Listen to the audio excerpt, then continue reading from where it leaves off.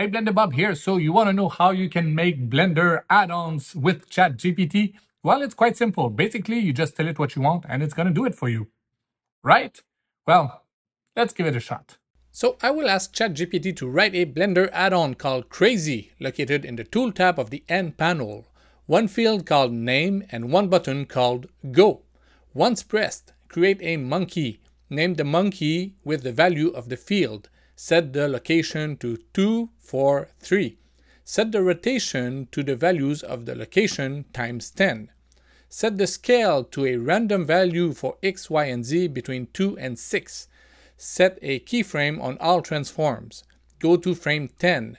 Move the monkey plus 5 in x. Multiply the rotation values by 3. Set the scale value to 1, 1, 1. Set a keyframe. Print, it worked. And I press enter and it generates the code for me. It's not always that fast, by the way. Sometimes it's slower, but hey, I was lucky today, it went pretty fast. Once it's done, it's even going to tell you how to install it, while it's just like any other add-on.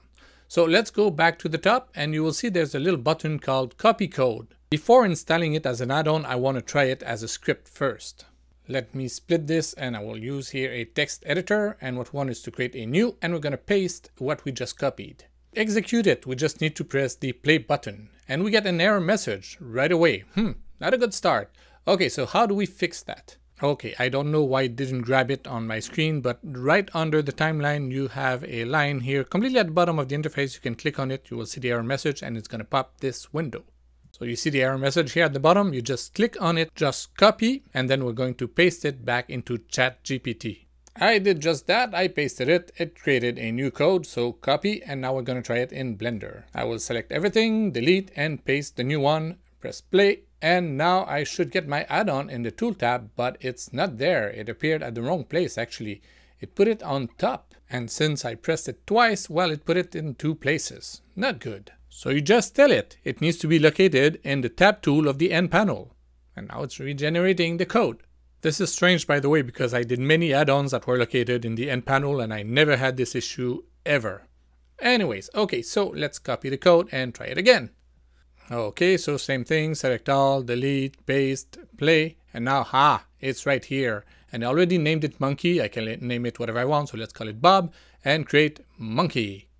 It did create a monkey, but if I take a look at it, the rotations are wrong because there's supposed to be a multiplication of the translation, but the keyframes are there, you can see it. The rotation is supposed to take the values from the location and multiply them by 10. So ChatGPT apologized and it regenerated a new script.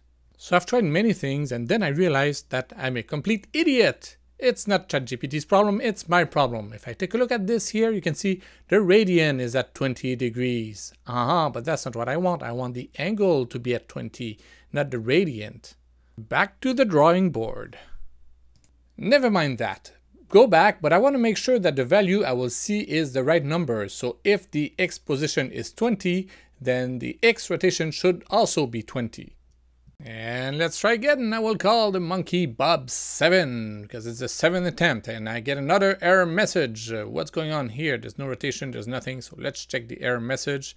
This one here, there's an error at line 36. I don't know what it is. Hey, just fix it for me. So again, I will select it, I will copy it, and I will go back to ChatGPT and paste it in the prompt.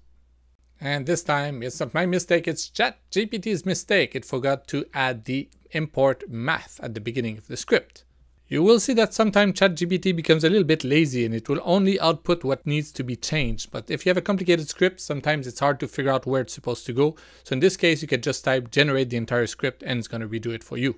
Okay, try number 8. Okay, so I got the right degrees here, but it's supposed to be multiplied by 10 and it didn't do it. Okay, now I get what I want, but I also want the rotation values to be multiplied by 10. Version 9. Oh. Is it okay? So let's check it out. Item, yes, the rotations are just what I wanted. It worked and I got the keyframes. Everything is working as expected. As for the print, it works. This appears in the console once you execute the script. And it's very useful when you want to debug some stuff, or you can use it to, for example, say print the values of the rotation of this object, or whatever you want. It's very, very useful, especially when you want to debug your scripts.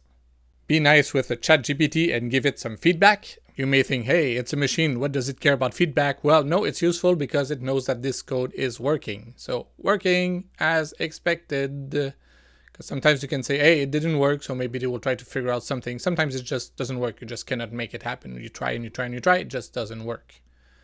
Thank you so much. You're welcome. Blah, blah, blah, blah, blah, blah, blah. Sometimes you need to be more precise with ChatGPT. In this case, I said, make a script that will change the color of the selected object to 0, 1, 0, which is green. This one is not an add-on, it's just a script that you can execute. So ChatGPT is like, okay, you want it green, I'll make it green. I will create a shader and I will change the color of the base color to green. But no, that's not what I meant. If you are in shaded mode here and you click on attribute, and you go into this here, and you can go in viewport display, you can change the color of the display on screen. That's the one I want to change, but ChatGPT doesn't know that this is the one I want to change. So how do you know which one to change? You go here and you will see it says object.color. This is the attribute that we want to change. So you just tell it, I don't want to create a shader, I want to change the object.color. Now if I run the script, you will see that the object.color has been changed. Now here's an example of something a little bit more complex.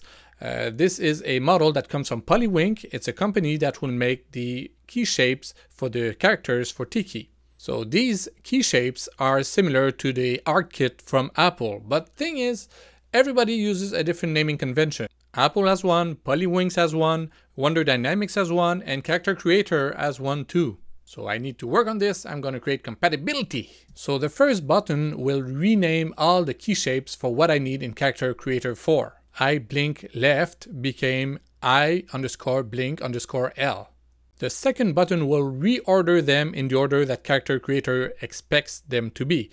Otherwise, if you don't do this, you may try an eye blink and you will get a jaw open instead. It will also create other shape keys that Character Creator expects to get. They don't do anything on the model, but Character Creator needs them. And here we go, it created all these V underscore this, that. All right, all good. And the last button to add compatibility with Character Creator 4 is to keyframe the shape keys. So the first one will have a keyframe at 1 at frame 1, everything else at 0. On frame 2, it's going to be the second key shape that will have a value at 1, and so on, and so on, and so on.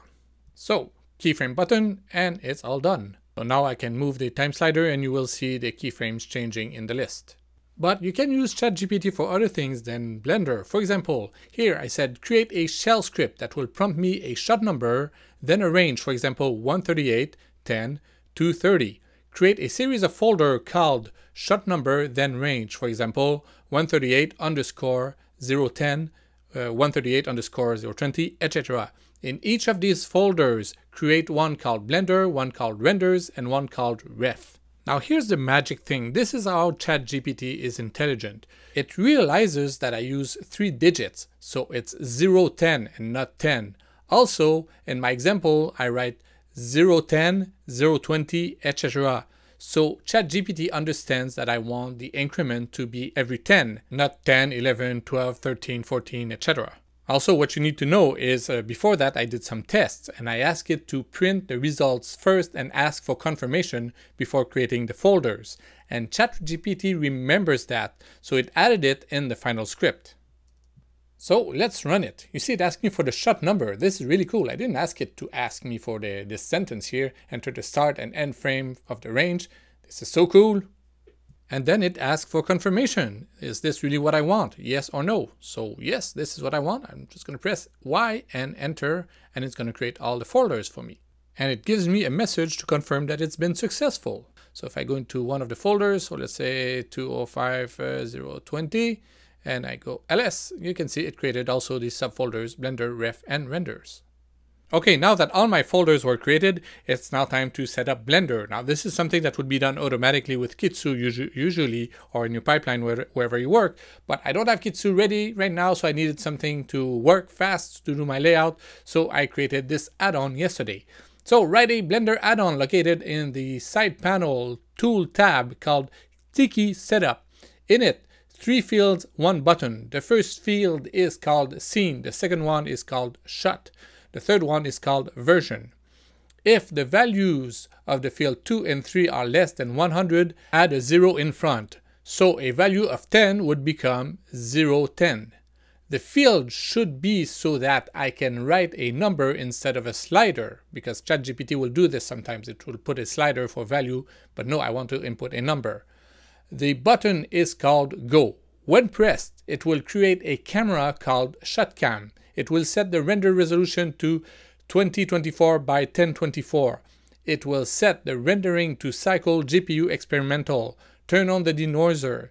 It will set the render max sample to 128. It will send the path to blah, blah, blah, blah, blah. It's all the name that I need for the rendering my shots, so it's taking from the values that I put in the fields. I want to set the render format to JPEG, and later I added turn on the depth of field on the camera when pressing the button, set the start frame at 1001 and the end frame at 1050. Okay, so let's give it a shot. I'm going to work on scene 210 on shot 10, and it's going to be version 1. Now I press go, and let's see the miracle happened. Poongs! So it created a camera. It named it ShotCam. It turned on the depth of field on it. In the render here, it said the right render resolution, so that's pretty cool. What else did it do? It changed the start frame and end frame to 1001 and 1050. I can change it to whatever I want later. It changed it to cycle experimental GPU. It turned on the denoising on it. And I think that's about it. What else do we have? Oh yeah, the printing, the path for the printing here. If I expand this, you can see I got the entire path here, and all these values come from what I entered here.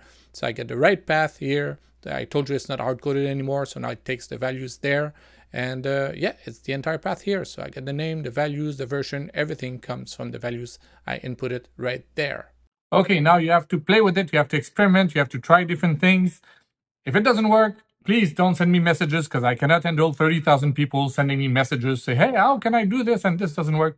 Please try to figure it out by yourself. All right, sorry, I'm just very busy. Okay, bye.